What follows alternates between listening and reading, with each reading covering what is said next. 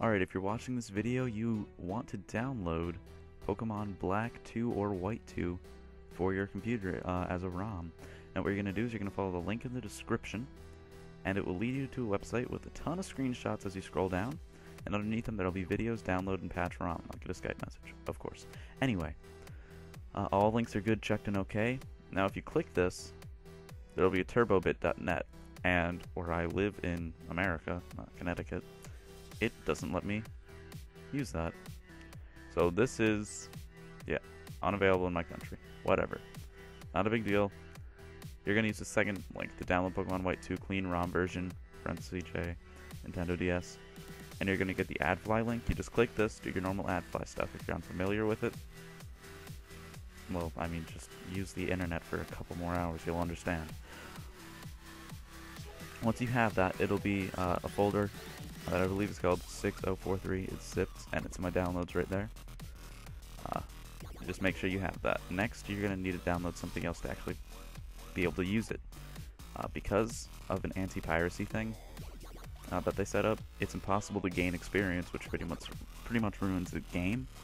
Now, when you patch it with this, if you scroll down a bit more past these screenshots, we get to the download it and extract mirror download thing right here. You just click the download it link, and get another AdFly site. You skip it and you download this. This one's a folder.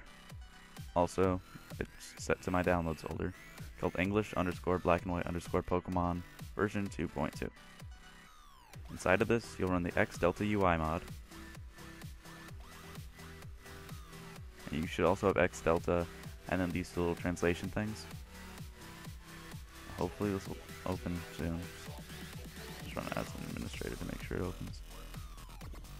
You don't have to run it as administrator normally. That's just my thing to make sure that I actually opened it correctly. Okay, and now I have two of them open. I'll just close one. What you do is, once you have this open, patch, which is the top one, click open, and you need to find what you want to actually, you're going to want to go to downloads in here, and then pick one of your two translations for the top one. I'm going to use the White 2 translation. And then this one's your source file.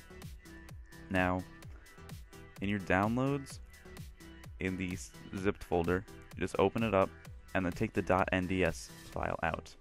What I'm going to do is I'm going to copy it onto my desktop with Control-C, Control-V, if you know your keyboard shortcuts. It'll just take a minute. So right here's the output file.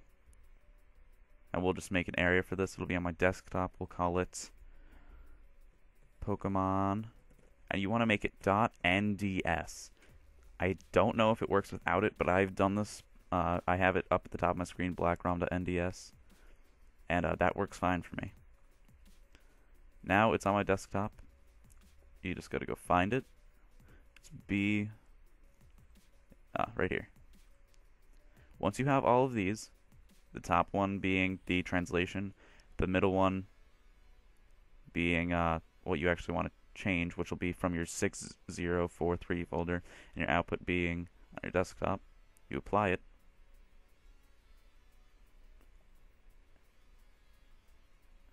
And it will apply the patch directly to this. Okay, and then if you do it right, it'll say file patch successfully. Now what we've done is we've turned part of it in English, not all of it, they're not completely done yet. And you can gain experience on your Pokemon, so you can actually play the game correctly. Now what you do is you open Desmumi or whatever you use for your emulator.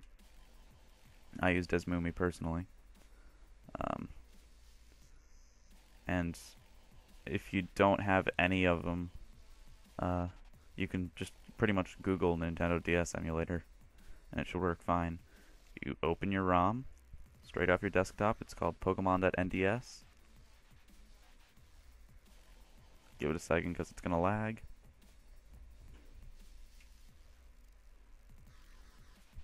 Just blow it up. And voila. Generally it's going to lag, so you might want to change around your configurations, maybe turn off the sound. There's a frame skip. I have mine on 2, and it seems to work pretty alright as long as I'm not like recording or anything. because you can see right now it's lagging pretty bad. Oop, I should have turned Skype off before this, honestly. And I'll just show you just a little bit of the game.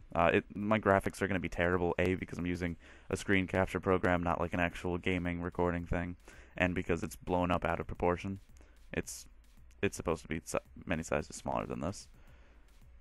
So since I just made this, I don't have an actual file yet. I've been playing this game on my other ROM of it. And it asks all this. There's Professor Juniper, or whatever her name is in Japanese.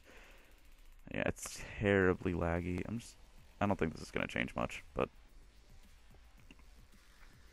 yeah, obviously since I'm recording it's really laggy. It's not normally this laggy. It actually usually runs a bit faster than normal because I have frame skip on too. And if you hold tab, it's supposed to speed it up, but obviously if it's lagging, it's not going to speed anything up. But yeah, the game works. This is Pokemon Black or White 2. I'm pretty sure it said that it was White 2. And if you have any questions, just leave a comment or send me a personal message on YouTube. Make sure you like this video. Obviously, it's just one click. It's not going to ruin your life or anything for liking a video. And yeah, if you have any other questions, I'm not that hard to get in touch with. Thank you for watching.